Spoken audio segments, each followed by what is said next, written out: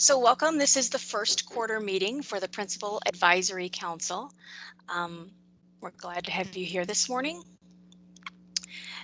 Dr. Glass is not able to be with us yet, but we will continue on through the agenda. And then when he is here, we'll stop it. Oh, I'm you sorry, are. I am so I am sorry. on. Yeah. Oh, thank you. I did not. You see, this is it's difficult to see who all's on when I'm sharing my screen. Thank you so much for being here. Glad I to do it. appreciate that very much. Please, I will turn it right over to you then, Dr. Glass, and have you welcome the group. Thanks so much. And great to connect with everybody. I wish that we could make these connections in person, but like everything, we're doing the best we can. I was excited to hear about that this group existed. There's a number of advisory panels or groups that the commissioner's office has. I think they're all really valuable, just so I am able to keep a pulse of the trends and challenges and things that are happening in schools and across the state, especially in a time right now when there are so many challenges that I know you're managing at schools. I wonder if as a starting off point, we could go through and just have folks identify themselves. And so say your name and what school you work at, and then briefly what the structure of schooling looks like in your building right now. So I'll just read off names and to create some order to it, and just would like a chance to meet all of you. So how about Bryn Jacobs? Good morning, Mr. Glass. Brian Jacobs. I know it's a weird spelling, so thank my parents for that one. But principal at Lafayette High School in Lexington, Kentucky. I've been at this post it's the start of my 9th year, and it's definitely been one like no other. So it's a pleasure to meet you personally and engage in this work. Thank you for having me. Thanks, Brian. Good to meet you as well. Michelle Curtis. I'm Michelle Ritchie Curtis. I'm the principal of Perry Central High School in Hazard, Kentucky. Currently, we are a hybrid school, but we went back to just online. It has been a very interesting year. I was excited when the kids got here. We were only here for a week, but it was good to get back to some normalcy. Sure. Thanks, Michelle. Good to connect with you. And I have been to Perry Central High School back when it was a brand new building, but that was a long time ago. But everyone still calls it the new school, and it's 27 years old. Yeah. Well, good to connect with you. Let's see. Looks like Lester Diaz. Yes, sir. Lester Diaz. I am the principal at Frederick Douglass High School here in Lexington, Kentucky. And I like to steal all the really good ideas from Mr. Jacobs over at Lafayette, and not the bad ones, just the good ones. In Fayette County, we've started off our school year in all virtual learning. What we've done as a district, as a group of high schools, is we've kind of our A/B day schedule. We're all on the same page for the most part within our A/B day schedule, and then we have an all virtual day, and within our A/B day schedule, where the kids have all 8 sections. We've got synchronous time built in and asynchronous time built in. We've invested in Zoom. We use Canvas, and we try to engage the students within that synchronous time, giving new content, direct instruction, and then use that asynchronous time for feedback with our students. Pleasure to be here, sir. Thank you, Lester. Good to meet you. You really are in a new school. Oh, I lost for now. Yes, yeah. Yes, sir. For now. When did Frederick Douglass open? 2017, and I think Great Crossing has opened since then, and I think now Scott County High School is also getting a new building. So it's keeping up with the Joneses. Right. Well, good to meet you. Let's go to Sharvita West Jordan. I think you're on the screen as Dr. West. I am. How are you? I'm Sharvita West, Principal Brandeis Elementary School, Jefferson County. Currently, Jefferson County is doing NTI. So we have that asynchronous learning going on with all of our schools within the school district. But we are hoping that eventually at some point we will get to bring our kiddos back to school as well. Thanks. Good to meet you, Dr. West. Let's go to Tamala Howard. And did I pronounce your name correctly? Almost Tamala Howard. Tamala, thank you. Yes, yes. Good morning. I'm Tamala Howard. I am the principal at Uniontown Elementary School. I've been there 12 years, and that's in Western Kentucky, close to Henderson, between Henderson and Paducah. But anyway, we are operating on a hybrid schedule. We are in session. This week is fall break. We did take a fall break because of just schedules and things with our parents. But we have students who come 2 days a week, our blue schedule, 2 days a week, the white schedule. And then we have a day for NTI and cleaning of the building. And so far, we have been able to stay in school with that. Nice to meet you. Thanks, Tamala. Good to meet you, too. Michael Kelly. I am Mike Kelly, principal at Valley High School here in Jefferson County. And yeah, welcome aboard. And yeah, we are doing the NTI world, and I think I'm like anybody in that world. So welcome. Thanks, Mike. I grew up in Meade County, so I know exactly where Valley is. Yeah, let's see. Melanie Irwin. Dr. Glass, Melanie's lost her voice, so she's been texting me, so she asked me to introduce herself. She's at Bath County High School, which is where I was the principal, and she was my assistant principal for 15 years, so she's been there 5 years since I went to KDE. Bath County has been doing virtual learning so far, and they start a hybrid schedule on the 19th, on October 19th. Thanks for that, Paul. Good Yeah. to meet you, and thanks, Melanie. Glad that you're here.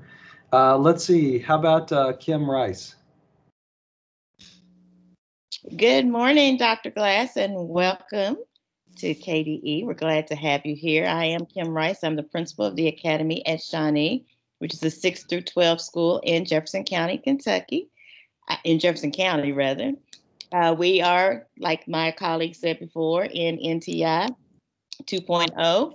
Hoping to return soon. We are pulling our hair out, trying to get our plans together so that we can return. We're just hoping that Jefferson County remains in a state where we can. So glad to have you at KDE. Thank you so much. How about Peggy Morris? Hi, good morning. Dr. Glass, nice to meet you. I'm Peggy Sinclair Morris. I'm the principal at the Kentucky School for the Blind. We're located right in the middle of Louisville, on beautiful Frankfort Avenue. We are currently having virtual instruction, but bringing students that need more of a direct instruction to campus on a one-to-one basis. We are hoping to have sort of a soft opening October 26th, again, bringing those kids in that are not making progress virtually, and then hope to be able to open November 9th for all students. So it's really nice to meet you, and it's great to have you here. Thank you. Good to meet you. I did have a chance to review your opening plans. I think I have a visit scheduled later this month to come out and see the school. Yeah, October 28th. We're looking forward to it. Great. Thanks so much. Uh-huh. Let's see. Have I covered all the principals who are on? Make sure I didn't miss anybody. I see Byron Darnell has joined. He's always late. He's been a slacker since I first met him. So Byron. Yeah, good morning. Pretty much true. Pretty much true. Byron Darnell. I'm principal of Franklin Simpson High School in South Central Kentucky. And I guess following up on what others have said, we have been virtual up to this point. Of course, this week is our fall break. And we plan to begin an AB schedule starting on Monday. So pretty excited to get students back in the building and see how that shifts. But naturally, it's been It's been pretty interesting to say the least, but it's great to be with everyone on this call. And for those that don't know, Byron and I have been friends for most of our lives. So we grew up together in Meade County. So I give him a hard time out of a place of love. And he's a tremendous person and great educator. So good to see you, Byron. Anybody else that I missed? Hello, I'm Jerry Rowland, and I'm representing Kentucky Tech. I've been at Monroe County Area Technology Center, and just this week started as a regional consultant for the Central Region for ATCs. Our ATC serves Monroe County and Metcalfe County, and both of those schools offer students full-time virtual, or they can come in person full-time. And at the ATC, we've been working hard to serve students both ways. Thanks, Jerry. Good to meet you. And Metcalfe County is a place that is close to my heart too. I have lots of family from that area and from Barron County too. Any of the other folks that are on the advisory committee that didn't get a chance to speak, maybe came on a little late? Okay, hearing none. I'd also like just the KDE staff that's on. If I haven't had a chance to meet you, please unmute and introduce yourself and tell me a little bit about your role. All right, I will start. I am Jenny Ray, and I'm the liaison for this group. Actually, P3, we tag team this quite a bit. That's the Principal Partnership Project, or P3. And so Paul Prater is also with us this morning, and then typically Stacy Noah is also a part of that team. So we're under Rob Akers is our leadership for the Office of Educational Licensure and Effectiveness. Paul, I'll hand it to you next. All righty, Dr. Glass, I'm Paul Prater. I'm Principal Partnership Project under Rob in the Office of Educator Licensure and Effectiveness. And this is my 5th year doing this. So I'd spent 15 years in Bath County as a high school principal before this job. So I do this, and then I also do superintendent evaluation for KDE. Thanks, Paul. Thanks, Jenny. Anyone else that's on that I haven't had a chance to meet yet?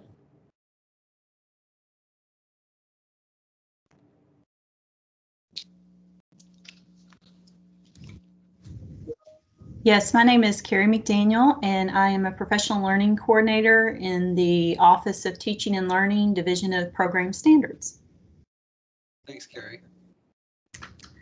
And my name is Misty Higgins. I am Carrie's counterpart as a professional learning coordinator in the Division of Program Standards. Thanks, Misty. Good to meet you. I'm Eve Profit. I work in the Office for Educator Licensure and Effectiveness under Rob Akers, and I work with preparation programs, and particularly for the past 3 years, been working with principal and administrator preparation programs. Thanks. Hi, Eve. Good morning, Dr. Glass. This is Todd Davis. I'm the director of the Division of Educator Preparation and Certification in the Office of Educator Licensure and Effectiveness. I think we met actually on one of the leadership meetings a while back when you were calling in from your former role. So, but it's good to be with you. Thanks, Todd. Okay, have we had a chance to connect with everyone? I know there's a few familiar names on here as well, but I just want to make sure that I've had a chance to meet those that I haven't had a chance to connect with before. Just pause and see if anyone else. Okay, sounds like we got everybody. Well, thank you for the time, and thanks for going through that. It's one of the things that I'm really focused on right now is just making connections like this. So spending the time to get to know people and see names and faces and build those relationships. It's really difficult in this era to do that, but I think it's also really important, especially just for me coming into the state, into this role. I have a lot to learn and a lot of people to meet, and the more sort of relationships and connections that I can make, I think the more effective and better off I'm going to be. I did grow up in Kentucky and am a 3rd generation Kentucky educator. I grew up in Meade County, but went to school at UK and started my teaching career in Hazard, at Hazard High School. But I've been gone for 2 decades, working in Colorado and Ohio and Iowa and doing some consulting roles in other states. So I have a lot to learn about Kentucky and to get caught back up on all the context here and what the priorities are right now. I can tell you that for me, the priorities that I have just starting out, the first one is supporting schools and districts across the state in managing their educational response to COVID. That takes up an extraordinary amount of our time even now. After all the work that's been done this summer and the thinking that was put in place, all the preparation, it still seems like I've talked about it seems like every decision that we make creates 2 more problems to have to figure out an answer to. And I know that's where everyone is right now. But I also know that it's starting to stabilize some. We've gone through sort of the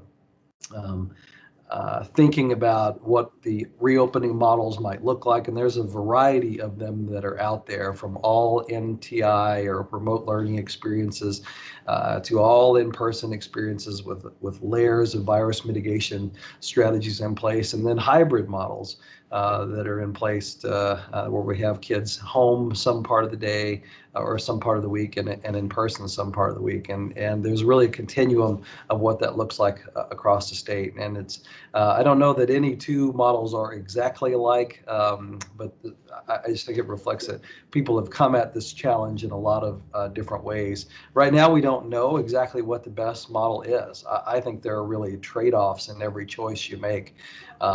Remaining in an all NTI or remote experience, certainly from a public health standpoint, is the safest option. The virus is not going to get transmitted, at least at school, in that format. But it has other significant trade-offs from a educational, from a social, emotional, from an economics impact on the community as well. And then certainly there are trade-offs and higher risks involved if we have students that are in person and we can't meet all of the best practices and expectations when it comes to all of the layers of virus mitigation strategies that need to be put in place. I think going forward with COVID, what we're going to see now is we have more and more schools that have come back and restarted. Some schools have been back and been open for a few weeks now. We're going to start to see the next problem we're going to have to think through is how we manage the outbreaks and the closures. And some of you are already going through that right now, where you've got teachers that are coming down with COVID, staff members that are coming down with COVID, and hold on just a second. There we go. Staff members that are coming down with COVID and students that are coming down with COVID. You're seeing rising levels in the community, and you're having to think through what do we do with that information. So that's a close conversation with your districts and with local public health to find out what the right next step is. But I think that really that's the challenge that we're working through right now. Is it's an element of managing the disease. We're trying to have in-person experiences, which do increase the risk. And at the same time, we should expect that there are going to be cases that pop up, and what do we do when one of those occurs? So that's a major priority right now. I know for you, it is for us at the department as well. Other work that we've got going on, looking at the state's response to the events that happened this summer with Breonna Taylor and George Floyd, and work around anti-racism and equity. What I'm doing right now is really trying to take stock of what's in place, what work is underway, and I don't want to disrupt any good efforts that are underway. But I do think going forward, just based on the needs that the state has and the direction that I've gotten from the State Board of Education, they really want to raise this up and make it a priority. So we have to go back and look at the capacity that we have in place and ask tough questions around, has that been effective? What else needs to be done? And how can we ultimately support practitioners in buildings like you and the staff that you have in creating real and meaningful changes that ultimately impact students. So that's work that's ahead around anti-racism and equity, work that's ongoing right now.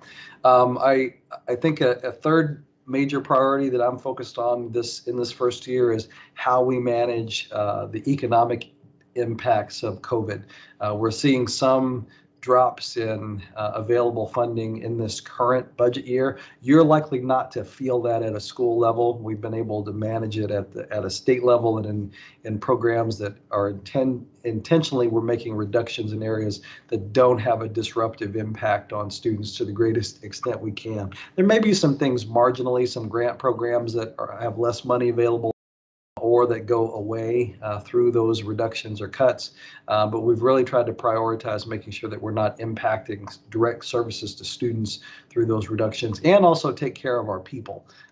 It's really tough to think about someone losing their job in the middle of all of this and trying to find something else. So those have been our priorities. We've tried to manage these in-year budget cuts, does not impact direct services to students and not impact jobs. So we're working on that. I think we have more work to do in seeing what the next budget year looks like when the legislature gets back together. What has been the full impact of the economic downturn of COVID and collections and the funds that the state has? Will we see support from the federal level to help bail out or support schools and states through this? There's a lot that we don't know, but that may be another challenge still on the horizon, is just managing the economic impact that COVID has brought. So that's kind of the short-term immediate challenges that I'm focused on. Longer term, once we get through all of this, I really want us to get to a conversation in the state that's aspirational and ask, what could school be and what could school be for Kentucky? What is it that how do we need to reimagine schools that in a way that really prepares for a future that's going to be more globally interconnected, more automated, even faster than what we have right now with the accelerations in things like access to data, automation, and the increasing globalization of the economy. How do we really prepare students for that world? And so I think can be a scary conversation for some because it feels like it's going to be moving fast, but it's also an exciting conversation because I think it begs us to think about how could learning improve? How can we create higher levels and more meaningful levels of student engagement and relevance in our educational experiences for kids? So I look forward to getting to that time with you. I have just a few minutes left with you, so I wanted to just see if there were any questions or feedback or comments that some of you might have. And I frame it like that, questions or feedback or comments, because you don't necessarily have to ask me something. There may be some things that you think you just need to tell me, and I want to take a few minutes and listen to that. So let me turn things back over to you, maybe to Jenny, to facilitate if there's any responses that folks want to add. Sure. Thank you so much. And thank you so much for your insight and for your leadership. So I will open it up to the group, and you may just unmute, or you can use the chat feature, whatever you're comfortable with, to ask Dr. Glass any questions.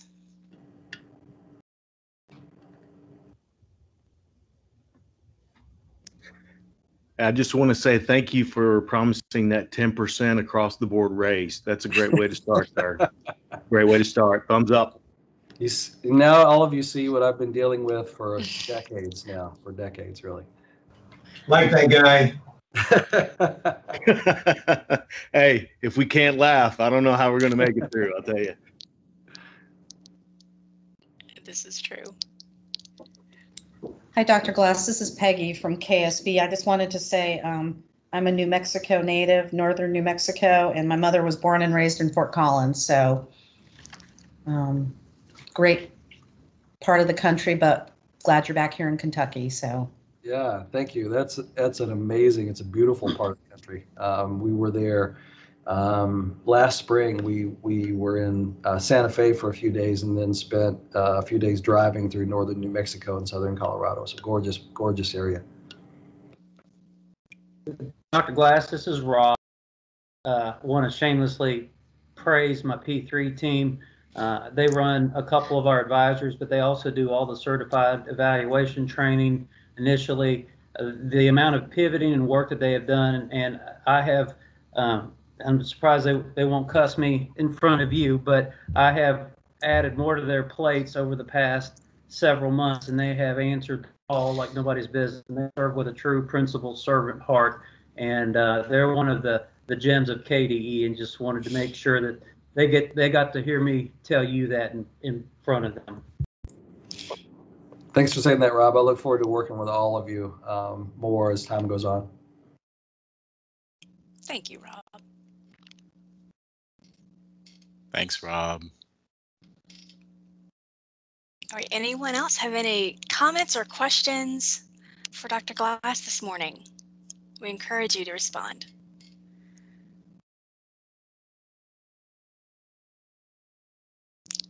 Okay, well, hearing none, I do look forward to spending more time with you going forward. I'm actually triple booked this morning, so I was happy to get, shove some other things out of the way to get to make this connection. Again, I really think these advisory groups are so important, and there was a lot of foresight in previous commissioners that have created these groups. But I look forward to developing relationships with all of you, learning with and from all of you, and doing important work ahead.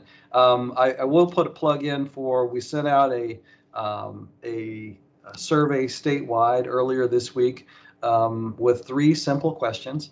What are the things that we should keep doing in Kentucky? And these are things that you're proud of, that are it's the right work and that we need to hang on to.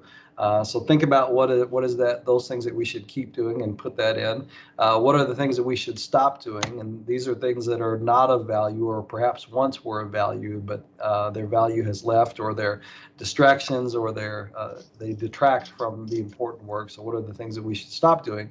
And then what are the things that we should start doing, which starts to move us toward that aspirational conversation, looking toward the future. Thanks, Karen. I see she popped in the survey link, so please take the time to do that. Please share it also with your staff members, with your community, with your students. We really want to gather broad perspective on how people are thinking about sort of the current state in Kentucky, but also thinking ahead to what the future could look like. Look forward to connecting with all of you more, and thanks for the time this morning. Thank you very much. All right. Okay, if you would, also we'll have a reminder about that survey at the end of our meeting today, just to remind you to take that survey as well as to share it with others. So at this time, if you would please take a look at the fourth quarter summary minutes from our July 22nd meeting. They were included in the calendar invitation. And then also Paul might have already dropped them in the chat, a link to them in the chat. And then once you've had a moment to review those, if I just need a motion to accept, if you would unmute and announce your name and motion. Lester Diaz, motion to accept. Thank you, Lester. Do we have a second? Kim Rice. Michelle Reed for a second. We have a couple of seconds. Thank you. And all in favor, if you would please just type approve in the chat feature, and then your name will be attached to that. And that's how we'll make sure that we do have consensus.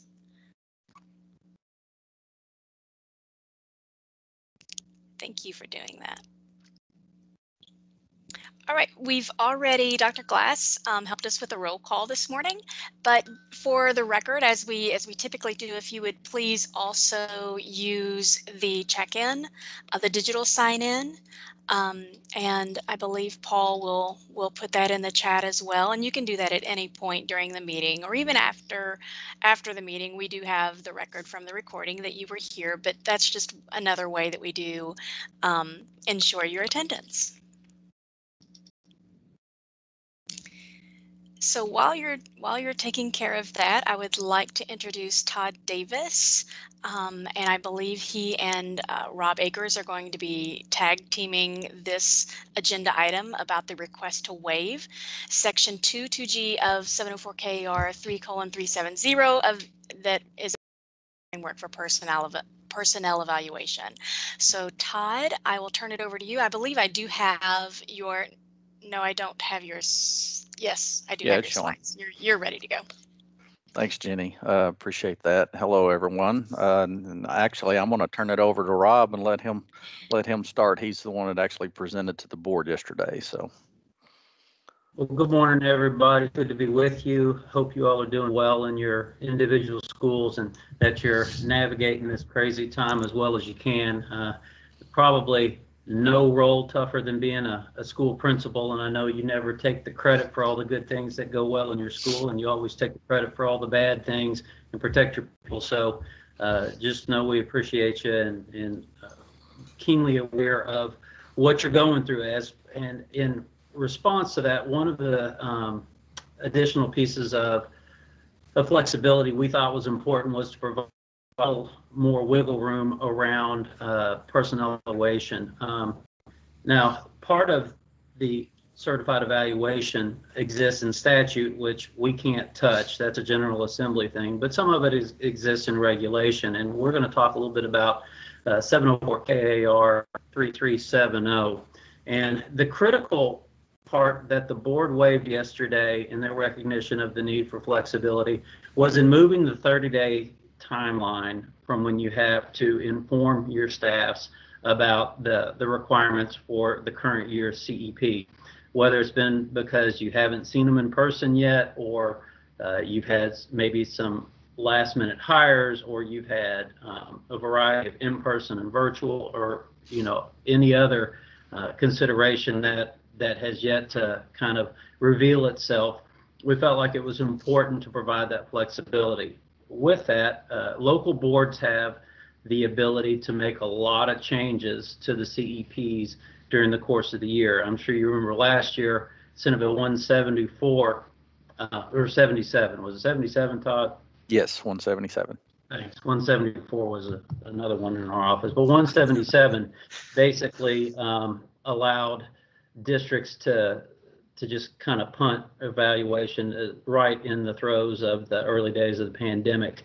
And that was, like we said, that was a General Assembly action. And who knows, they may take action on this in session, but since they're not in session, we wanted to make sure that local districts had the authority and the flexibility to be able to change a few things. What hasn't changed, and this, we got this from all of our stakeholder groups, whether it's superintendents or co-ops, the Education Continuation Task Force, everybody felt like there needed to be some sort of an evaluation as long as we were having school one way, shape, or another.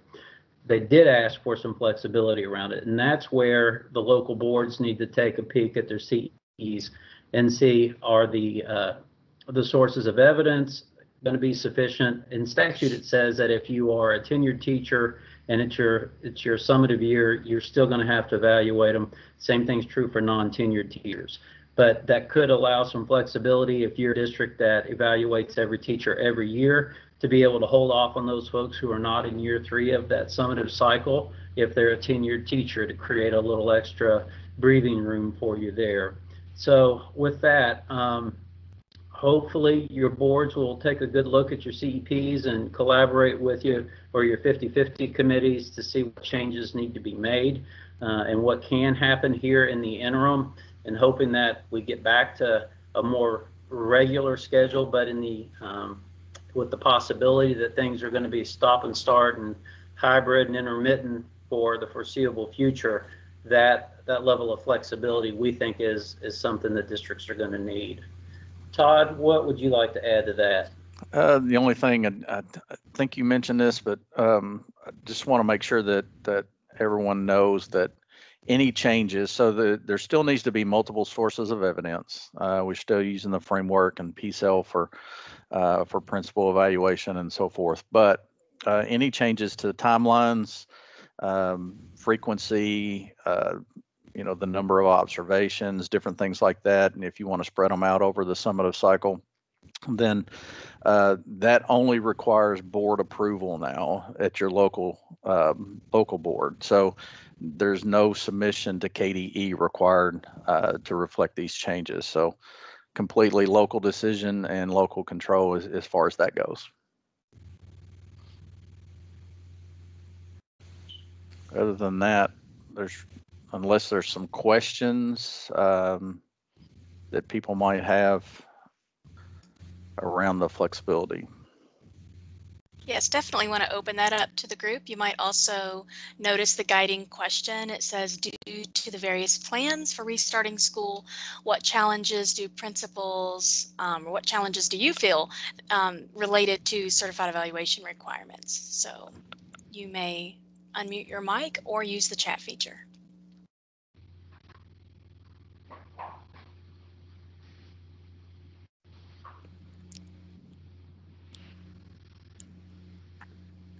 Any comments or questions for Rob or Todd?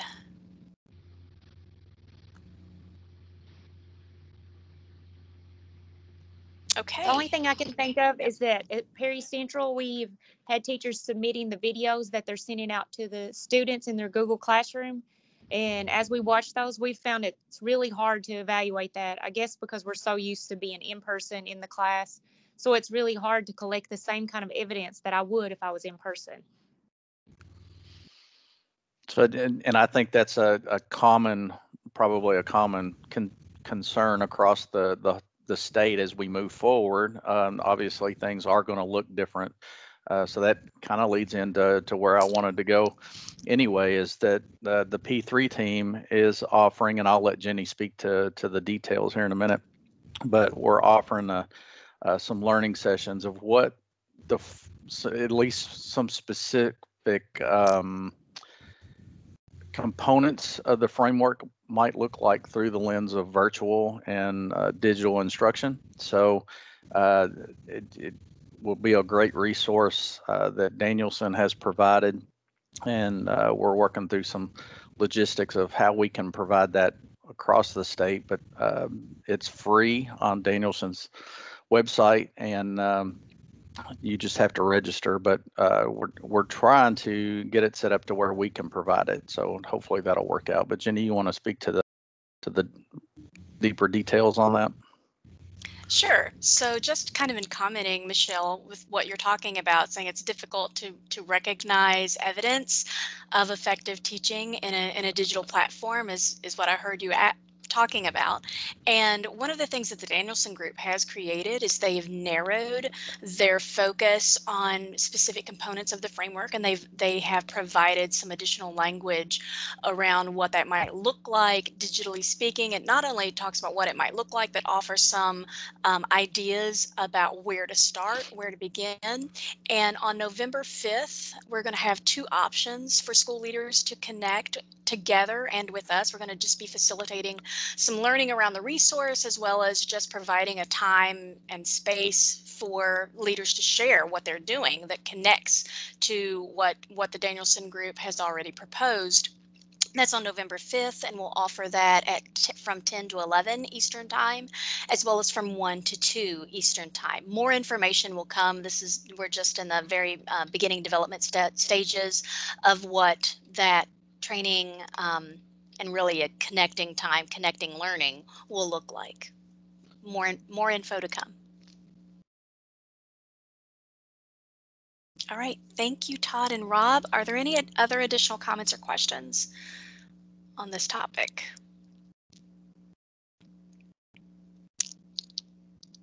Okay, hearing none, we will move to the next section. Thank you so much, Rob and Todd, for joining us this morning. So our next section is feedback on instructional resources for teachers, and we have Misty Higgins and Carrie McDaniel with us, and I will just turn it over to you to share your screen. Thank you, Jenny. Thank you.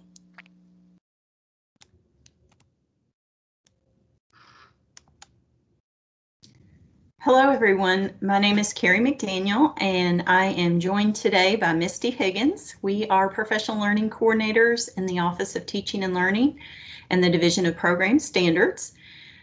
Today, we'd like to update you on some of the standards resources available to you on kystandards.org, and we will be exploring resources that will support you as you implement the CAS. So today, we'll give you an opportunity to really give us feedback on these resources as well. As you may already be aware, the Office of Teaching and Learning has developed a 3-year implementation plan to carry this work out. We are currently in year 2 of the 3-year plan. So last year there was a focus on systems and structures to support standards implementation. This year there's really a focus on that balanced assessment piece. So this is really just taking a deeper dive into formative assessment.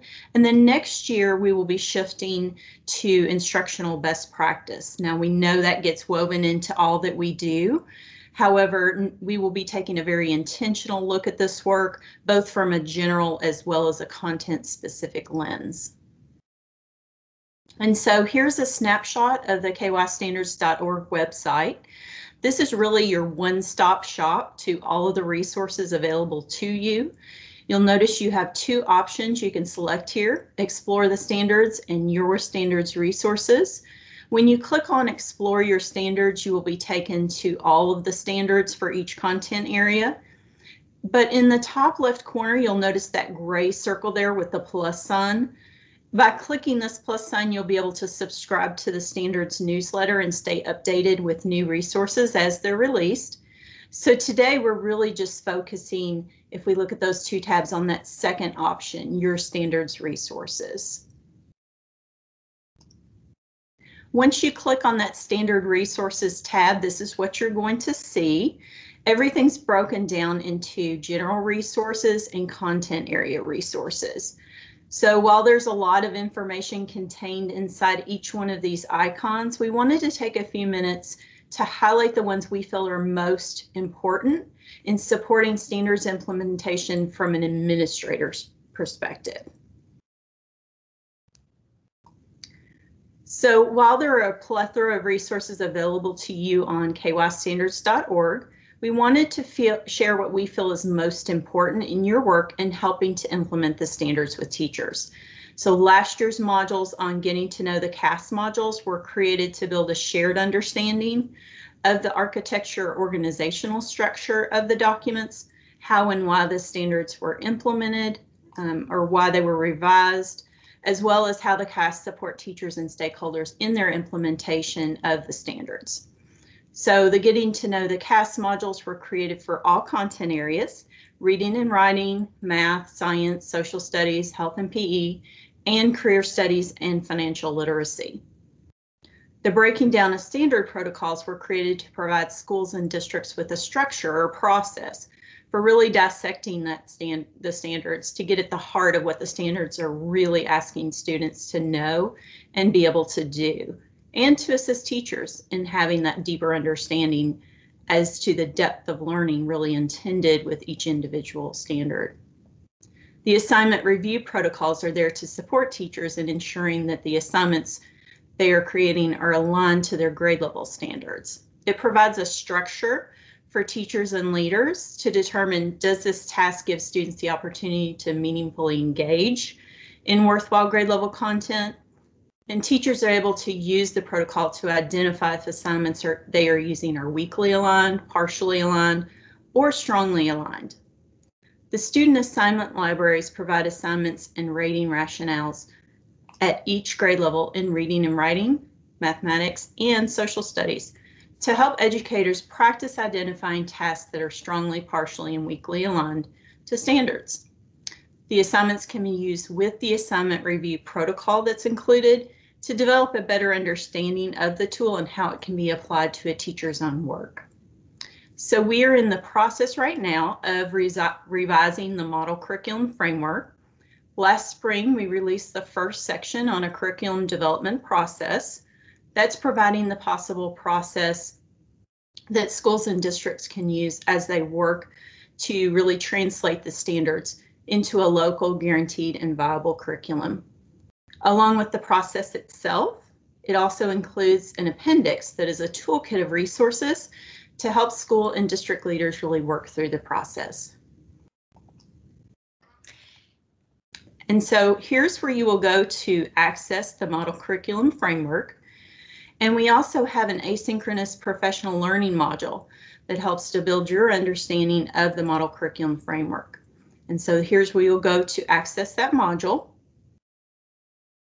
So now let's take a closer look at the resources available to you, available to us this year in year 2 of our 3-year implementation cycle. The first ones that we wanted to start with is the implementation guidance documents. These are really available to help assist school and district leaders in identifying what are the resources that we have available from KDE to support the different stages of standards implementation. You know, we recognize that across the state, every school and district is in a different place in terms of implementing the standards, and we fully recognize that COVID has impacted that work across the state. So we wanted to think about how could we create a document that was like a one-stop for whatever stage you might be in of here are the resources to support that. And that's where these guidance documents came from. We have them available for reading, writing, mathematics, social studies. Also, the newest one we have is a general implementation guidance document, and that one is specifically designed more for school and district leaders. We do update those as new resources are created and released so that you have the most up-to-date information as you look at those documents. This is just a screenshot from the general implementation guidance. And again, they all have a very similar format to them. So you will see that in a box, there are questions. And it's like, if you're asking this question, if this is the stage you are in, what resources or tools are available to support the work? So on this one, you'll see that first question is, so what resources are available to help align our local curriculum to the Kentucky academic standards? So for each question underneath are the resources that would support answering the question. All the resources are hyperlinked so that you can access them quickly. And then it also includes a brief description of what is the purpose of that particular resource. On our content specific ones, one thing I will let you know, occasionally you will see where we put in a recommended order for using certain resources, because when they were designed, that was kind of the purpose. They were designed to go a little bit deeper over time. So just know that I think math is a good one where you might see that it'll say, if you're answering this question or working in this spot, then we recommend using the resources in this particular order. But again, they're just your one stop for when you're coming back to that standard work, where are we and what do we have available from KDE to support us? To access all of the implementation guidance documents, simply under General Resources, click on the very first icon and it's going to take you to a page with all of those documents. The second resource from this year we wanted to make sure that you were aware of is our Fall 2020 Professional Learning Series. As Carrie mentioned earlier, we're in year 2 of our 3-year plan looking at balance assessment. Really what we're doing is following backwards design. If last year was really about getting to know the standards, figuring out what are these standards asking students to know and be able to do, this year is beginning to look at, well, how are we going to know if they've learned it? So the purpose of the fall series is to really help educators in identifying the purposes of different types of assessment. In every school and district across the state, we're all giving a variety of different kinds of assessments. So it's just making sure that we know what's the purpose of each assessment and are we using the evidence that each elicits in the way that it was actually intended to be used. Also with this series, we're helping to build an understanding of the assessment cycle. So really beginning to understand that small granular size at the classroom level with classroom formative as well as diagnostic, up to looking at that district interim and the state assessment. So how does that form one complete picture of an assessment cycle and how do those different pieces work together? And then most importantly within all of this, we're really digging into how do we elicit evidence of student learning that is making sure that they are meeting the grade level expectations of the standards in each content area. So to support understanding around this, we are releasing 4 asynchronous modules, one each month. The first one was released last September or this past September. So it is already available on KY standards. So on the table in that first column, you're going to see the date when we will release this, the module and make it available on KY standards. The second column is just the topic of the module, and then that last column is a description. you're going to notice that the first module, the whole purpose was just a big broad picture of what do we mean by a comprehensive balanced system of assessment. But starting this month, the one that we will release next Wednesday, we're really taking that deep dive into formative assessment, because we know when we look at the research, when classroom formative assessment is used intentionally and purposefully, that it can significantly impact student achievement. So the next module is beginning to develop that understanding of what formative assessment is and what do we mean by formative assessment being a process. The remaining 2 modules, they are looking at different elements of the formative assessment process. And just know that as we're building these modules, we are keeping in mind, so how does this look in terms of distance learning, and how does this look in the face-to-face setting? So there are general elements of formative assessment that apply across the board, but it's looking at how do we make sure we're doing regardless of the setting we're setting in, with some unique considerations for distance learning and unique considerations for that face-to-face. Each video is going to be each module will be accompanied by a video that's just going to provide you a quick overview of what's the content contained within the module, as well as the resources that are available in it to help support understanding. We are creating these modules in partnership with WestEd, and they are a national research organization that we have been incredibly impressed with, just the knowledge and the expertise they bring to the table. But we are working closely alongside them to make sure that that knowledge and expertise is specific to our context here in Kentucky. So again, I'll show you in a second where you can find more information about them. To access the modules as we release them, simply go to General Resources and click on Professional Learning Modules, and it'll take you to each of those as they become available. And then the last one we wanted to share, and this is something we are incredibly excited about, we've already really enjoyed being a part of, is the Distance Learning Playbook Study.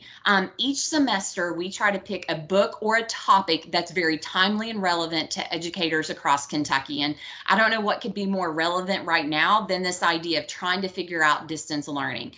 I feel like if the teachers across the state feel like I do, we're all back at the bottom of the learning curve. We all probably feel like brand new teachers right now as we're trying to figure out how to best meet the student needs in the distance learning setting.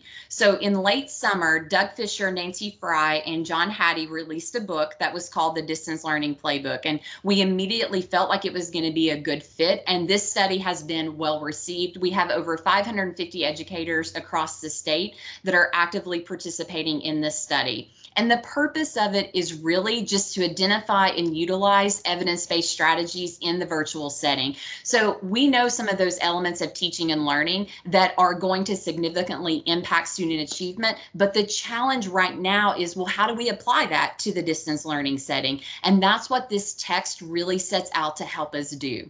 And as part of this study, we really want to give educators an opportunity to reflect on their own current practice and figure out how they can apply what they're learning from this text in a way that impacts whatever their role might be.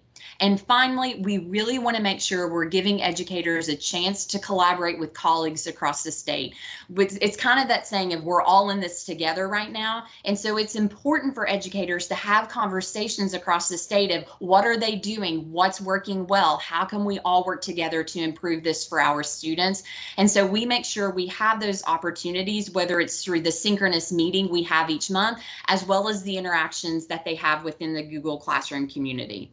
I'm going to show you where you can find more information on the study, but even though it started in September, it is self-paced. So you are still completely welcome to join us in this study if you would like. And as leaders, one thing I want you to know, when we finish a study, so we'll finish this one up in December, we always package it along with all of the resources that we utilized, and we release that so that anyone could pick up that plan and facilitate the study back in their own school or district. So we're trying to give you everything that you would need to be able to lead that in your own district. If you want to register for the book study or find out more information about it, simply under General Resources, click on Professional Learning Opportunities. And then finally, 2 things that are coming soon. Carrie talked about the model curriculum framework and how we're in the process of revising that right now. And that first section was looking at big picture of what is the possible process to really take the standards and help align curriculum to those standards. The next section we're releasing later this year is on PLCs. So how do we bridge the gap between this written local curriculum that we have and actually what gets implemented at the classroom level, and how PLCs can help support that. And then again, we're also later this year going to release the balanced assessment section, and that will very much mirror the work we're doing in those modules that we are releasing. So I know that's a lot of information, and that's just the sample of some of the resources, but those are the ones we felt could be important to you in your role as principals. And so now I'm going to turn it back over to Carrie, because we would like to get some feedback from you. Thank you, Misty. So now we'd like to gather feedback from those of you that are really in the trenches in schools with students every day, and find out what resources from kystandards.org have been most helpful to you in your school or district. So using or by unmuting, we'd love to hear from you now as to which resources have been most helpful.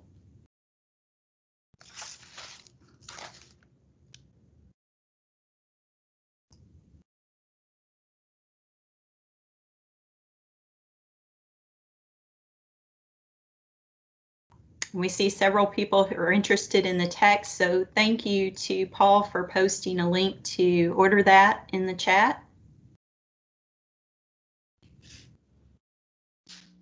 Oh, and Carrie, let me just say quickly too, one of the great things, and if for some reason you're not able to join the study, if you just email me or Carrie, I'll send it to you. But we reached out to Doug Fisher, who is one of the co-authors on that text, and he graciously volunteered his time to lead our opening session that we had back in September. It's about a 45-minute session. We recorded that, and we have it in our resources in the Google Classroom. But if for any reason you would like to see that, if you just email us, we can send you a link to watch that video.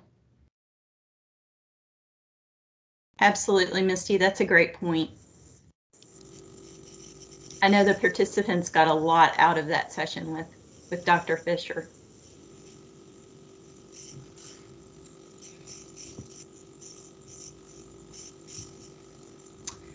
Okay, since we don't have any feedback at the moment for the resources that have been helpful to you, we're going to move on to our second question. And if you think of something in regards to the first question, feel free to enter that in the chat.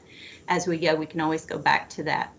So now we'd like you to think about what topics and/or resources may still be needed to support standards implementation back in your school or district. So just like on the previous question, feel free to unmute or share in the chat. What are those resources you really feel are still needed?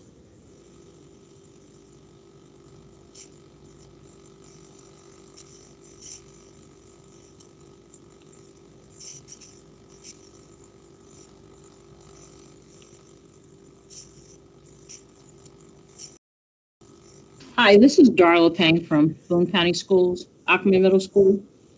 I know my teachers struggle with collaborative work. Our curriculum before allowed them to do a lot of collaborative work, but with some of the COVID guidelines, they're struggling with engaging the students without having them near or touching each other or sharing materials. So really looking at kind of those engagement collaboration strategies that can help in the virtual setting, correct? Well, we actually have a hybrid setting. So the students are here in the building, but they're separated 6 feet apart in the classrooms.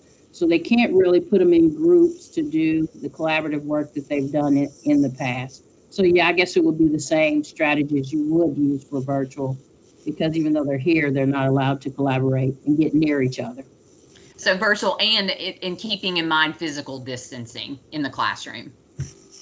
Correct.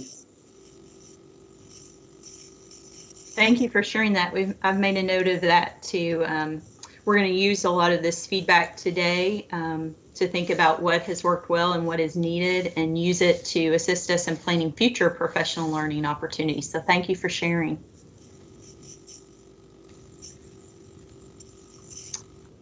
This is Byron here.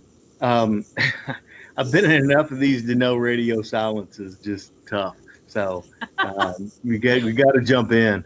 You know, at least the predicament now, well, there are many predicaments, but given the nature of putting safety first, health first, we've really just are going away from all of the emphasis that we've truly been emphasizing, which is that collaborative environment, that especially that peer to peer. And now we're in a situation that is really constricted, albeit can be done electronically.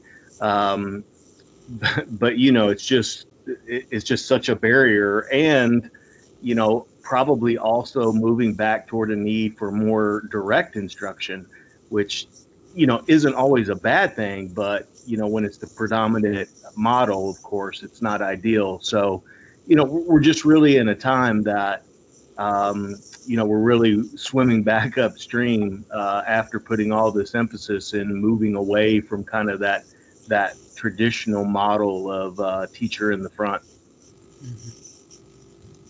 Yeah, and I think that's where it's that balance between synchronous and asynchronous, and what's the best use of each of those options when we're with students. And I think, like I said earlier, we're all at the bottom of a learning curve again, trying to figure this out together. But I will tell you, there are a lot of great resources out there to help with it. But the text that we mentioned that we're doing the book study on, it does have a great module in there on that whole collaboration and how do we do that well in distance learning.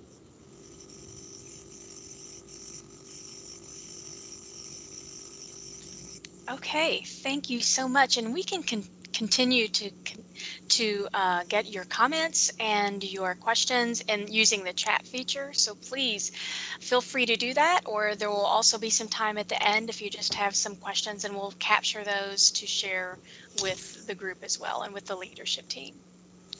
All right, thank you all so much. Thank you to both of you for presenting. Thank you. And at this time, I will turn it over to Dr. Connie White, and she is going to provide some COVID-19 updates with the Kentucky Department for Public Health and around school reentry metrics. So Dr. White. I am here. Yes, thank you. I will turn it over to you. Great. Well, I am going to share my screen. At least that is the plan today. And can you see that? Well, that's not what I wanted to share. Never mind. Let's try that again. I'm sharing the wrong thing.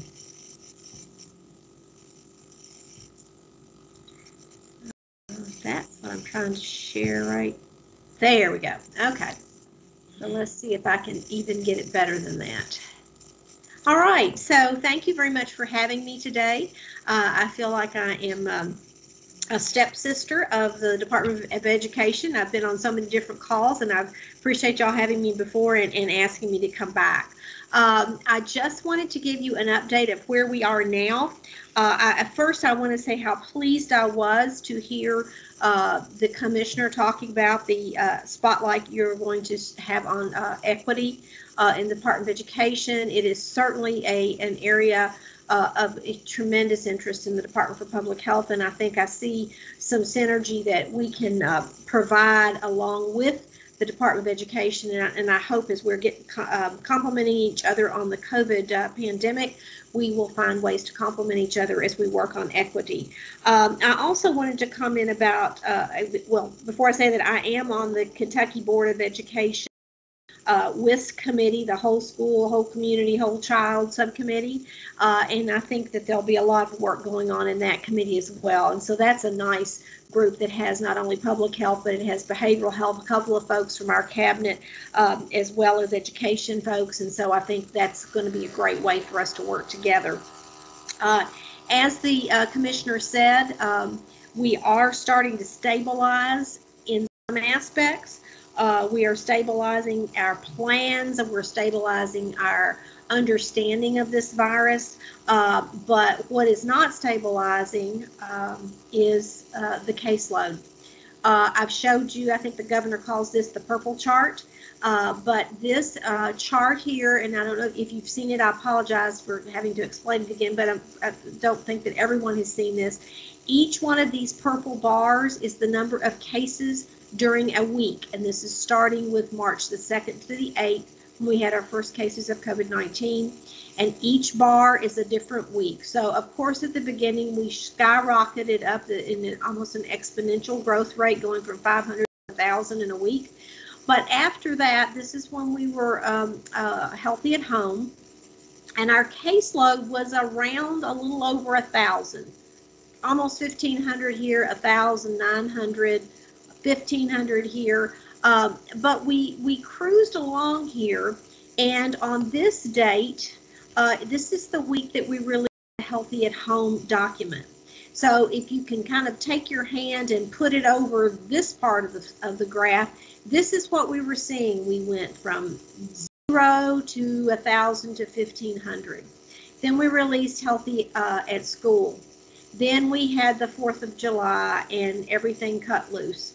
We went from 1,500 to 1,700 to 2,400 to 3,700. I have to tell you, these 3 weeks were probably the scariest weeks in my entire public health career, because everything was telling us that the next week what we were going to see was going to be 7,000, and the next week would be 14,000. That's what had happened in all the other southern states. This is when Florida and New Mexico, Arizona, Texas were just taking off, and we could foresee that happening in Kentucky, which was terrifying. So right in this week here, this is the week, the July the 10th was when the statewide mask mandate went into place. So it took a while for that to take hold, but we began to see a plateauing of our caseload. This is about the time during this week was when the governor recommended that schools not open until October the 28th, because we felt like we had a control of the virus. We felt like with the mask mandate, we were going to start seeing numbers go down. That was what other states had seen. So that when we got to September the 28th, we would be down somewhere where we were before when we did the healthy at school document. But as we all know, that did not happen, because what happened was we had the exacta, which was Derby weekend and Labor Day weekend at the same time. And we are seeing, excuse me, I should put that on. Right. So what we are seeing is we are seeing the results of that time. This bar right here is marked like this because this is the week we're in right now. This information came from yesterday. So the week that we measure at the Department for Public Health is Monday through Sunday.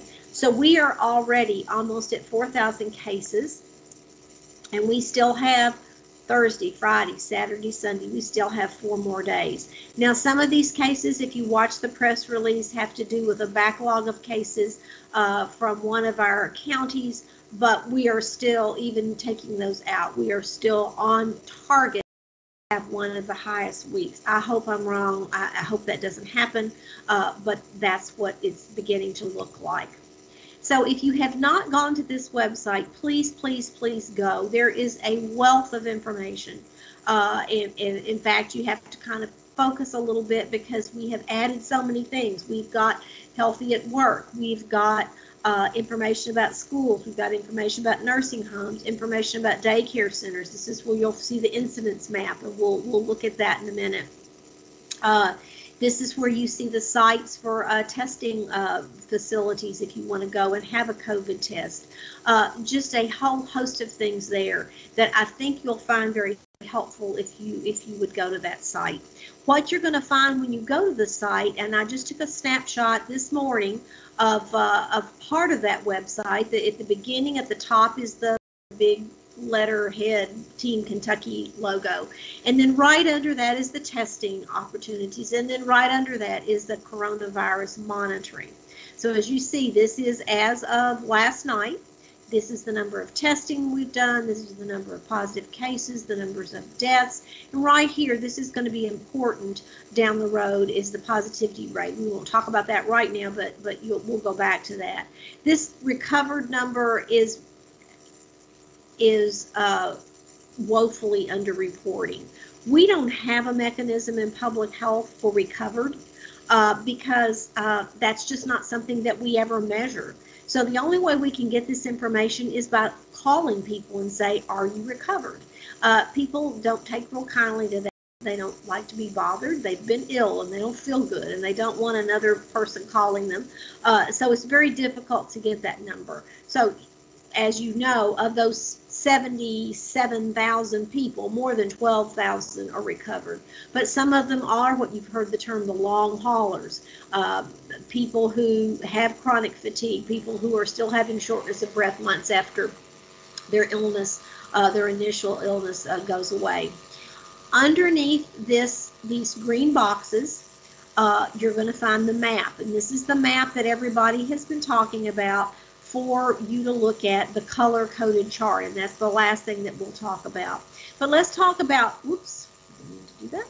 Let's talk about what this map means. This is called a 7-day rolling average, which means we take each county, we look at the cases that are entered into our national database from each county over the last 7 days, and then we average that out and then divide it by 100,000 people. So it gives us a rate of what's happening in that county. Now that may differ from what's on the Facebook page, because a lot of the local health departments, if they get a positive test result that day, will post it that they've had a positive test result that day. But what data we're using is, these are cases that are positive. We've made sure they're not duplicates. We've made sure they fit the definition. We've made sure that we've contacted that person. So there's a lot of work that needs to be done. It's done rather quickly, but don't be panicky. If you count the last 7 days from your county Facebook page, it may differ a bit from what's on here. It's not going to differ by a whole lot. So as in most maps that you see, green is good, red is not good. Right now, as of today, we have one green county right up here, but we have mostly red and orange. So this afternoon at 5 o'clock, a new map, or 5 o'clock-ish, that's why we tell people to look at 8 o'clock at night before they make a policy decision to be sure there's been no delay with posting. But today, I'll take Franklin County because that's where I live. They will drop off 7 days ago, whatever that count was, and add today's cases. There will be a new rate for Franklin County today. Since today is Thursday, that is the day, and like I said, we'll talk about this in a little bit, that is the day that you'll be looking to see what kind of instruction should we have for the next physical week in our school system. Right up here, you can see something that says K through 12 Public Health Report. So I want to talk about the two different reports that you can see. There is the K through 12 Public Health Report. That is a report put together from data from the local health departments. And as I said, these are data where we have verified that we have the right person. We have verified that they live in that county. Sometimes people will work in Franklin County and get a test, but they really live in Anderson County. So we want to sort that out. We want to be sure we assign that person to the place where they live, not where they go to school or not where they work, unless it's a college student that's actually living on the campus. So that is the public health report. The other report that you're going to become very familiar with is this K through 12 COVID dashboard. Healthy at School, you can find that on the website right below where the map was that we were just looking at. This is the data that your local school and district is reporting into the state of Kentucky. So this report here with the red arrow, this is what your school reports. And what we're asking is, do you have any new students or staff that are positive from COVID-19? And do you have any new students or staff that are under quarantine? Your school enters that.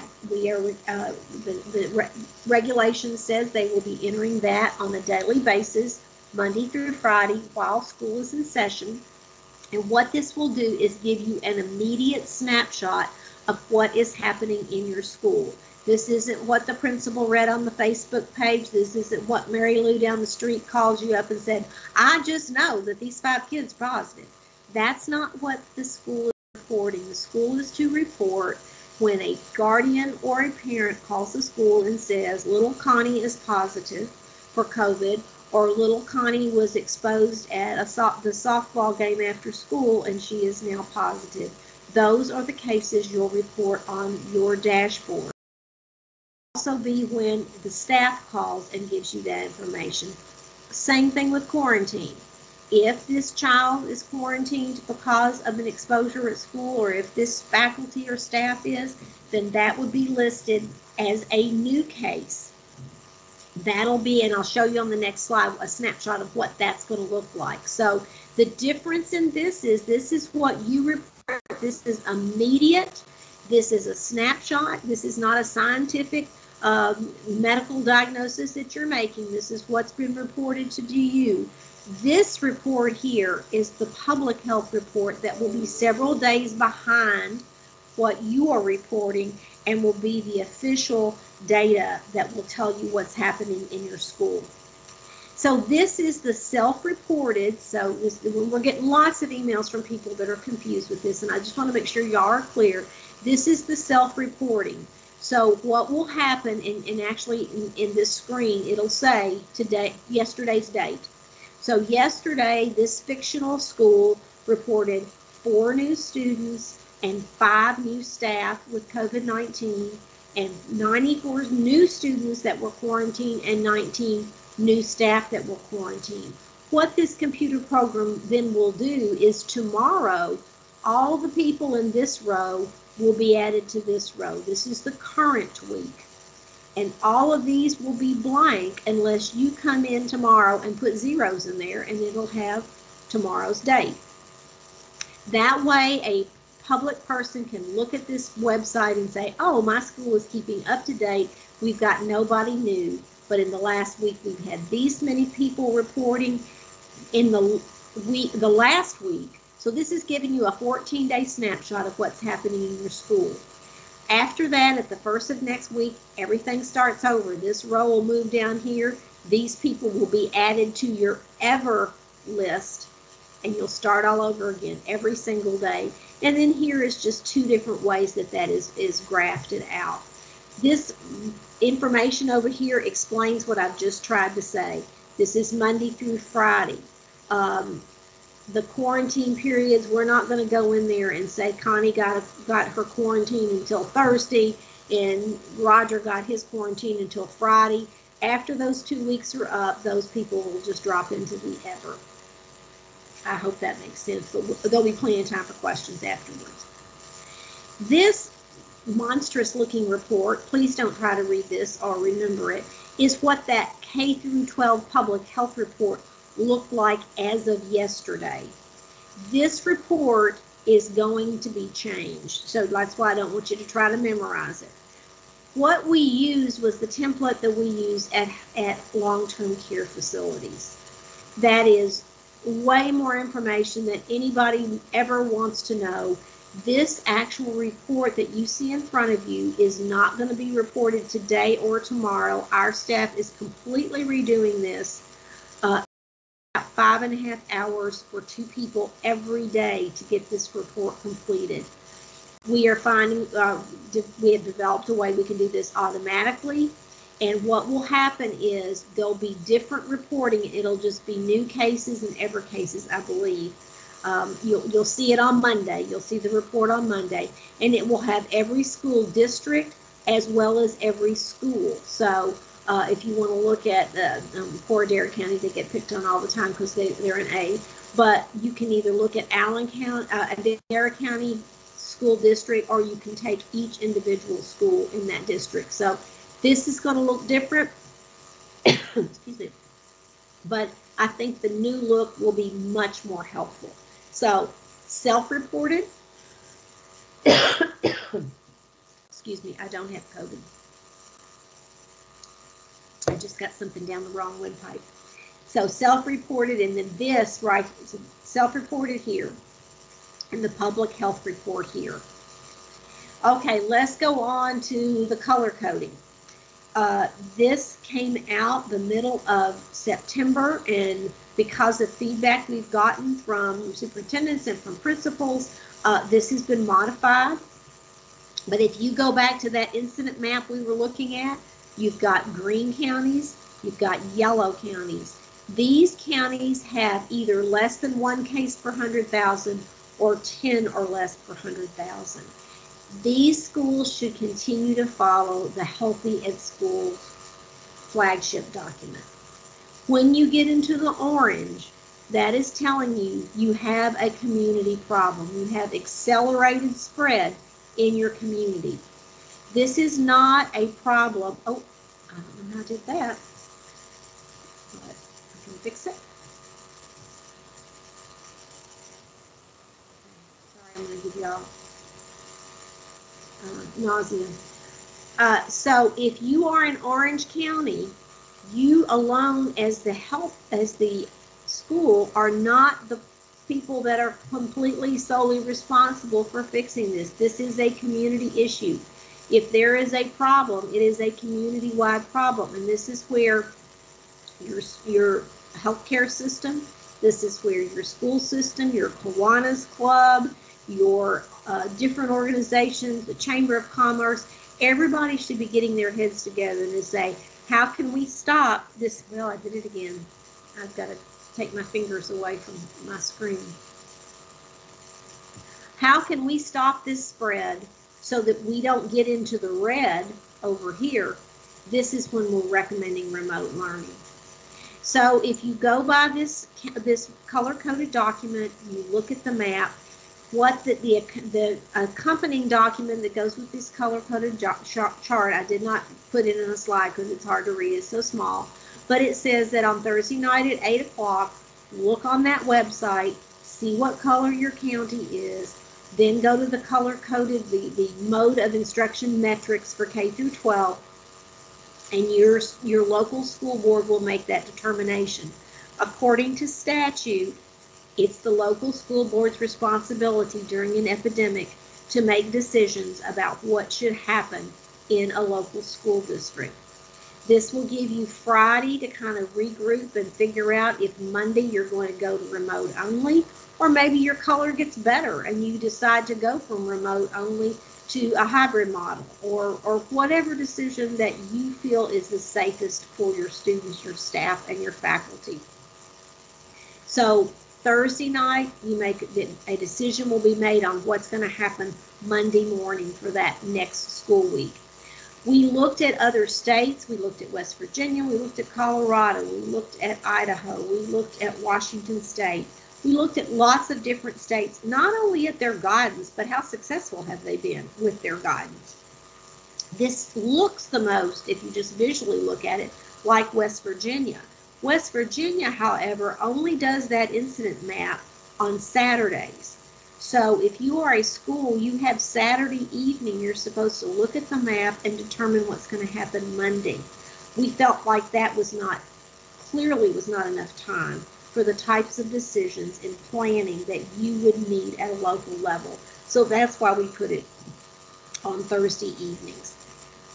So I think that's my last slide, and I can always go back to that, but I want to be able to answer questions that people have, because I'm sure there would be a lot of them, and that's why I'm here. So Jenny, can you take over and let me answer questions? And then I have 2 more things to say at the end about some other public healthy kind of things I want to talk about briefly. All right, thank you so much, Dr. White. And I just invite you to open up your microphones or use the chat feature and ask any questions that you might have for Dr. White. There were some, go ahead. It's Sherdita. Can I clarify, Dr. White, am I hearing you say that school personnel or school districts will be responsible for including the data for school in terms of new cases that may be reported per student or per staff? In the self-reported link, yes, there is a quick snapshot. What do you at a school district know about what's happening with your students right now? And that's entered by somebody in different districts. Some districts want to do it all from the district office, and some of them want the individual schools to submit that information, but it's submitted every day, and that'll be in the self-report. Yes, ma'am. And this starts Monday, or is this something that it starts on this coming Monday, or are we doing that now? It started September the 28th. Okay, got it. And so we get calls all the time from parents saying, I don't see my school on that report. If they don't see their school on the self-report, that means that it hasn't been entered. If you see your school on the public health report, that means there haven't been any cases in that school or any quarantine. At the beginning, there were a lot of them, but as more people go back to school, we're going to see fewer and fewer schools that don't have anything at all. And that's also a good, I got an email this morning from someone saying, well, I know we had 4 cases in August, but the report says we haven't had any. This report was required starting September the 28th. Some of the schools went back and put historic information in, but most of them just started with September the 28th. Can I ask one last question? Yes. First, I was going to say, did that answer your first question? So because we're still in NTI and we're working on our reentry planning to go back to school using a hybrid model of having in-person and virtual academy. Say a student who is in the virtual setting, are they still required to report to the school the active case of COVID if they have it, so that it's included in the documentation? They are asked to report that if that child was exposed to COVID in some type of school activity. So some schools are doing virtual only, that's it. Some are doing virtual only, but with some extra activities. Some are doing sports. So if you are a virtual school, but you're still having sports and you have a student test positive or go into quarantine because they were in a sports event, you would report them. When I said, I did lie just a little bit, and I apologize because I'm old and forget stuff.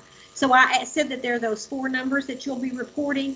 There's also a checkbox asking, are you hybrid only, or are you NTI only, hybrid only, or in person?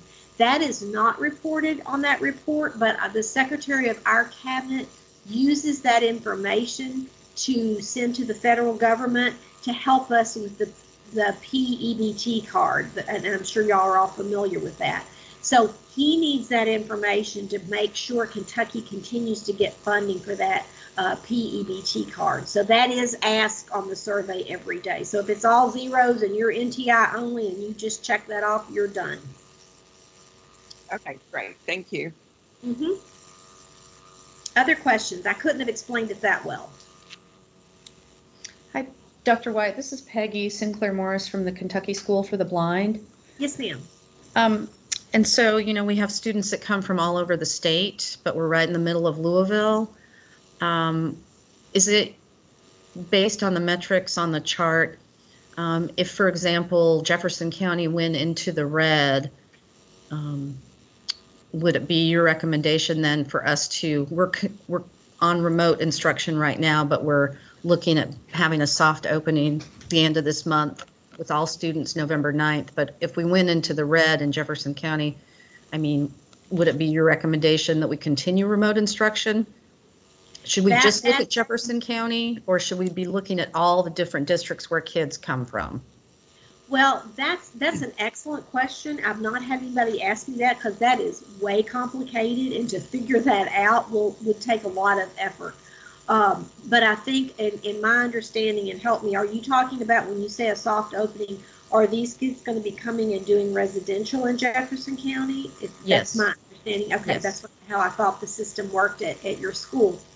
So they would be being exposed to staff and people that work and live in Jefferson County. So that would be the recommendation, because it would be very hard to keep those kids. We're just not the NBA. We can't keep them in that tight of a bubble.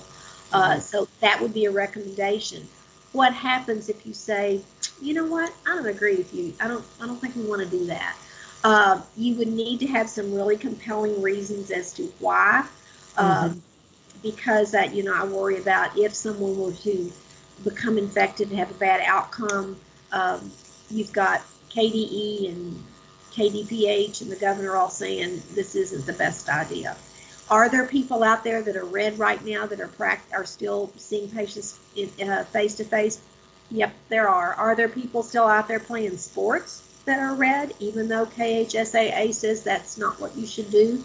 Yes, they are. But a lot of schools are telling the red counties, we don't want you to come to our county and play. And so they're actually canceling games. So that is a heck of a decision to make, but we feel like that local control and you on the ground with the data that you've got can make that best decision than me sitting in Frankfurt as a gynecologist for 20 years and now in public health for 11 and telling you how to run your school. Okay, thank you. Yeah, we have concerns about having kids here when Jefferson County is going up, up, up. So thank you. I appreciate your answer. I would, not as the deputy commissioner, but just personally, I would agree with you. That could be fraught with danger. I think we've got a chat, maybe.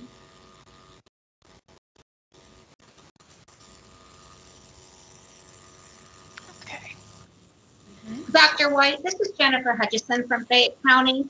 Can you talk a little bit about the metric in relation to unique situations with counties who have a large university setting?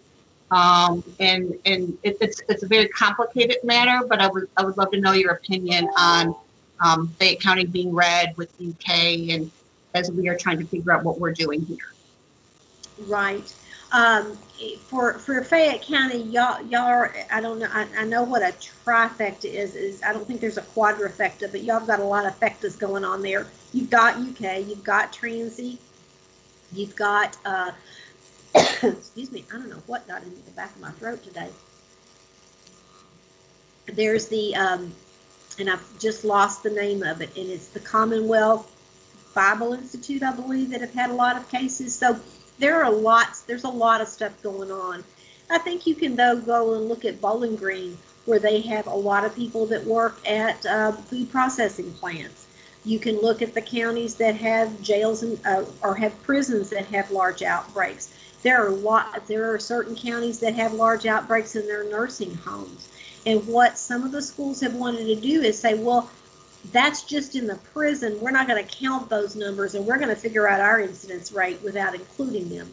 They are still part of the community, and especially the colleges and universities, because those kids don't stay on campus. A lot of them live in the community. A lot of them work in the community. So I think that for you to have a better protection of your staff and your faculty, you know, children, we've talked about, children can get this illness. Children, fortunately, do not get ill, but they are spreaders. And I worry about staff and faculty being exposed to this, and then also the children going home and taking it to people my age, their grandparents, and what could happen there. So I just don't think there's any way we can slice and dice and cut those universities out of the equation. The more that we get the whole community wearing their masks, socially distancing, and not going out when you don't have to. I mean, that's just the message. I live in Frankfurt, and we have really good compliance with those things. I travel to my hometown and surrounding counties, and you know, I just wanted to throttle people. But fortunately, I was raised in a Christian home, and I didn't hit anybody because I'm only 5'5", and I thought they might hurt me back. But it was very frustrating to me to see people with complete disregard for what they're doing to their fellow man. So it's the communities just have to pull together and say, we can end this. We can lower these numbers if we work together as a team. And that's really hard. Thank you. I appreciate it. Are there other questions that you have for Dr. White?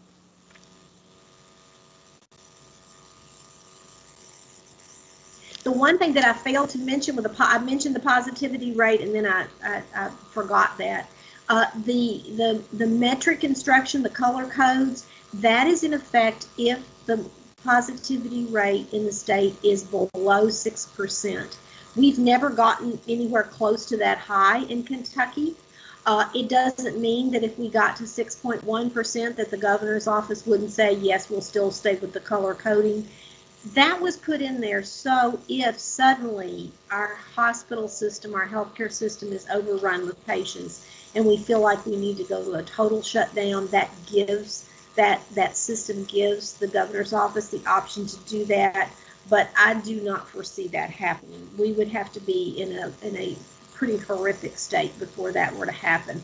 That's why I showed you where you can find the positivity rate for the state on the website, as well as the map for the incidence rate.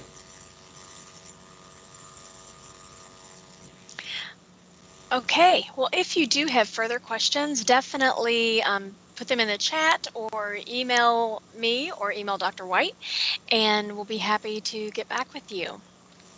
I will always respond to you. It may take a day, but I will always respond to you to get your information back, because it's so important for me. You are the thought leaders in your community. People are looking to you, and it is so critical that you are comfortable with what we're talking about today, so you can translate that out to your teachers, your staff, and the parents, the very worried parents. The two commercials that I wanted to do for public health before I leave. One is we are really going to need your help with vaccination. It's going to be so important to get everybody, staff and students, vaccinated for flu. The last thing we want to do is to try to be confused. Does someone have COVID? Does somebody have the flu? So getting as many people vaccinated as we can. So you may be getting calls from your local health department. Can we use your parking lot for a mass flu vaccination? Something like that. We are working very hard for our plans for COVID vaccination. It's hard to make plans for a vaccine when that vaccine hasn't been chosen yet, but we are still trying to have all the pieces and parts in place so that when we find out which vaccine is going to meet the grade and pass all the safety evaluations, we can then plop that in there and start doing vaccinations as early as possible. The Tier 1A people will be the healthcare workers, but teachers are very high up in the tiering. So we are working to be sure that we've got our plans in place. So you'll be hearing more about that as the time comes closer. The other thing I wanted to talk about, and I've mentioned this before, vaping. I know that our teenagers think they're 10 feet tall and bulletproof. We did when we were teenagers. They do now. And they don't think vaping is really anything bad because it's just vapor. Vapor to me sounds like the steam that comes off the kettle on the stove. This is not vapor. This is little droplets of oil that goes into their lung, and it damages their lungs. And a study came out in August that said that kids who do e-cigs only are 5 times more likely to become infected with COVID-19. If they do e-cigs and regular cigarettes, they are almost 7 times more likely to be infected with COVID-19.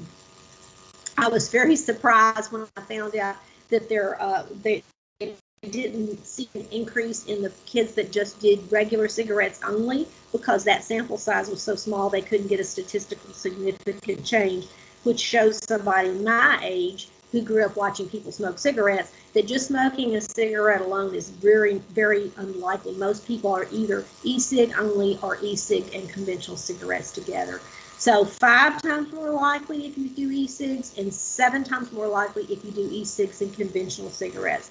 So when you get folks back together, or maybe even on your virtual formats, start talking about vaping. Kids need to understand that it's not harmless and that it can endanger their health. So just wanted to throw that out there. And I know this is not shocking to anybody. This was more likely to happen in kids of lower socioeconomic status, Hispanic, multiracial, multi-ethnic communities. So it's something I think we can't just focus on COVID, as you know. We've got so many other health issues, and you've got so many social emotional issues you're dealing with. And I have always respected educators, but the more I deal with KDE and learn more, I've learned an enormous amount. Thank you for what you're doing.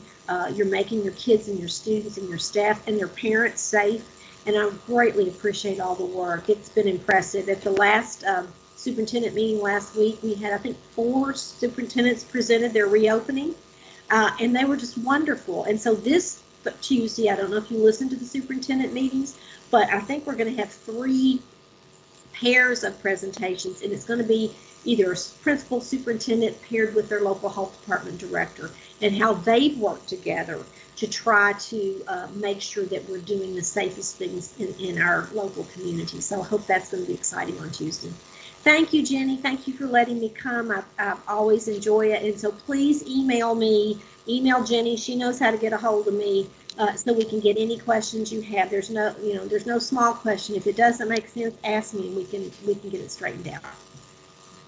Thank you so much, Dr. White, for being here and for making time in your schedule to present this information with the group and to answer questions. Thank you so much. And you are welcome to share those slides. I sent them to you earlier, so if you need to share those, that's fine.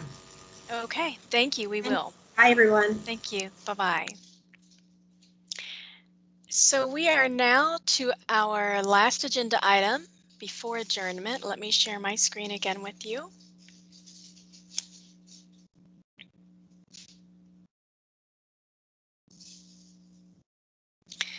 So the Department of Education leadership team has asked for us to get feedback from you on how back to school is going so far. So we have a couple of guiding questions, and you can unmute or type in the chat. Your questions will be captured either way, or your information. So the first question is, how's it going for principals using participation versus, so whatever type of model that you're on, be it virtual or hybrid, face-to-face, how is this going for you?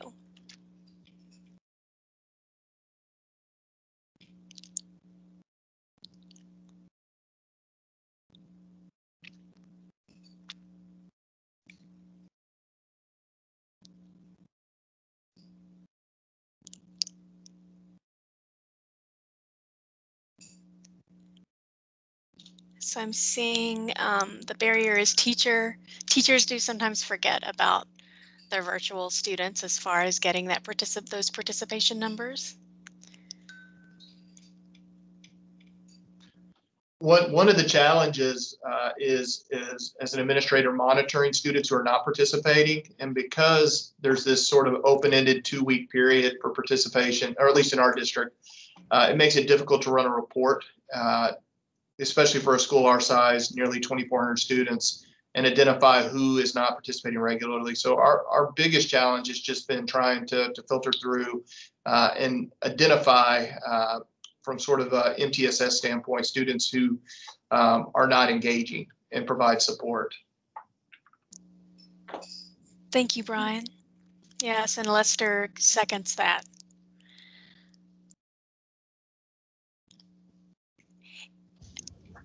Yeah, it's definitely, I mean, as far as the attendance goes, it's, I don't know, it's tricky. It's just a tricky deal, right? Your virtual is going pretty well, but in terms of participation, that's a whole other issue separate from just taking attendance. So, yeah, I'll second that.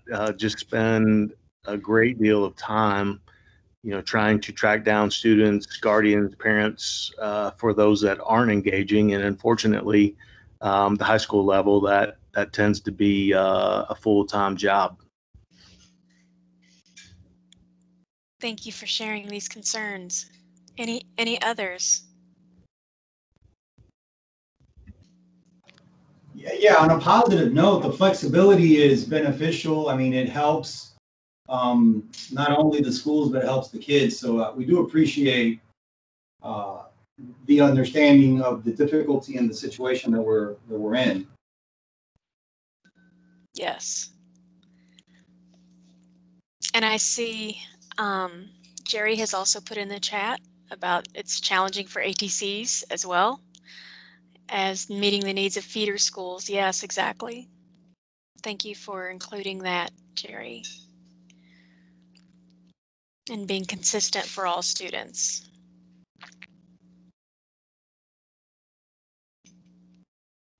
Jennifer notes their lowest participation rate has been 93%.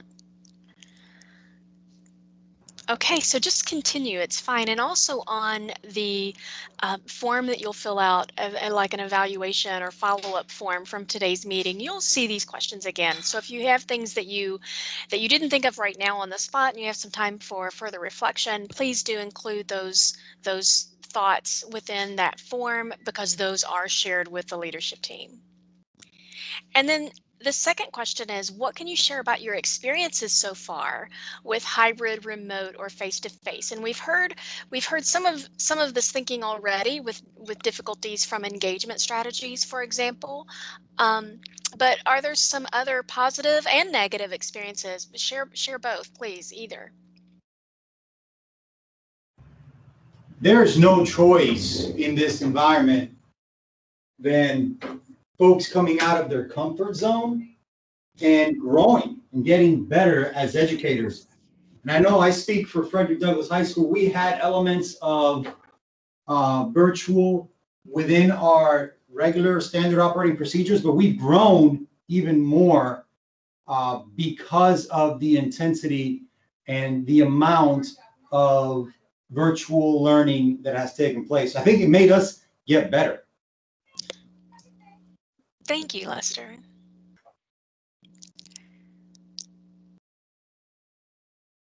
What other responses do you have? Or if you would like to build off what Lester has said. This is Peggy. I agree with Lester. I know that the teachers at the School for the Blind have really had to step out of their comfort zone, especially with technology. We rely so much on technology for our kids, but the teachers having to rely on using technology to teach classes. I think the teachers here are working harder than they've ever worked before, and because we're all remote right now. So they've had to think outside of the box. And I agree with Lester that I think teachers have really stretched themselves and have gotten better. It's not been easy, but and it won't be easy continuing on, but I think they've done just an excellent job. Thank you. And part of their getting better is also from your support, you as their leaders and principals. So we want to commend you on that support that you're providing to your teachers at this time as well. Jenny? Yes. I'd like to say that I agree with what has been said. My teachers have grown. I have grown as a leader, but of course, I'm in Jefferson County. We have such a large district, and I've learned so much about my families through this experience, and I've been, I think, much more gracious and generous, because when you think about families that are struggling, that may have several children at home, and you're thinking, well, why can't you just get on and complete your assignments? Well, there's so many other variables going on. So I have learned a lot more grace and a lot more patience during this time, and not just with my families, but with my staff members and also to realize that they have things at home that they're dealing with that they wouldn't normally be dealing with if we were in the school building. Yes. Thank you, Kim. Yeah, Jenny, one thing I would add, just from a school's perspective, first and foremost, from looking at the students, and you can't be all things to all people, and I see that right now for some of our students, they are absolutely thriving in this sort of new virtual learning mode. They love the self-guidance. They love the combination of synchronous and asynchronous work and the ability to be flexible there. And they're doing really, really well. And then some of our students just feel really, really lost and alone. So I think it's illuminated for us as a school how big of a role we play from a social emotional standpoint, day-to-day students. I think there's a lot of our students that really rely on that. And I don't know that that's always been an intentional part of our planning. It's just sort of been a byproduct of the school experience. Teachers sort of the same way. I think you have the continuum of those who are learning and are still trying to adopt these new virtual strategies. And then it's also kind of illuminated some real rock stars and some teachers that have just stepped up and just really shined in this virtual learning. And I see them being leaders in our school in a way that maybe they haven't in the past. So that's been a really great byproduct of that. Thank you. Thank you. And Lester mentioned in the chat that definitely the no internet or no technology is also a huge concern. And that in it itself can affect motivation and providing instructional support. It's just not the same. This afternoon at 4:30, I'm meeting with some teachers online virtually, and one of the slides I'm sharing is about new teachers and over the course of their first year of teaching and the dip that they experience in this time that's naturally occurring from October to December. There's a dip in how they feel about teaching, and one of the conversation pieces is going to be around how many teachers right now, even experienced teachers, feel like first year teachers, because instruction does look differently now than it has before, and they are learning many new strategies as well. So thank you. All right. Thank you all for sharing, and again, you'll have ample opportunities to share your experiences as well, and definitely encourage you to do so that these experiences can be shared with the leadership team to help us at KDE recognize what it's truly like to do school right now for you and for the district surrounding you. So thank you so much for sharing. Dr. Glass mentioned the Kentucky Education Feedback Survey. So definitely we've already provided a link to that, but we will again. I think Paul is putting that in there. Yes, he is. He's Johnny on the spot. Thank you, Paul, for including that survey again. We do encourage you to take that and to share it. Share the survey with others. Voices may be heard, just as Dr. Glass asked. And at this time, we are ready for adjournment. We will provide a link for your feedback. The guiding questions are provided, as well as ideas for what you would like to hear about at our second quarterly meeting that's coming up on December the 8th. So at this time for adjournment, I do need a motion for adjournment as well as a second, if you would unmute. Lester Diaz, motion to adjourn. Kim Rice, second. All right. And if you don't want to adjourn or don't agree with that, you're welcome to stay on with us. Otherwise, at this time, we will adjourn our meeting. And we just thank you so much for your participation, for your input, for your insights, and look forward to seeing you again in December. Thank you to all of our presenters as well.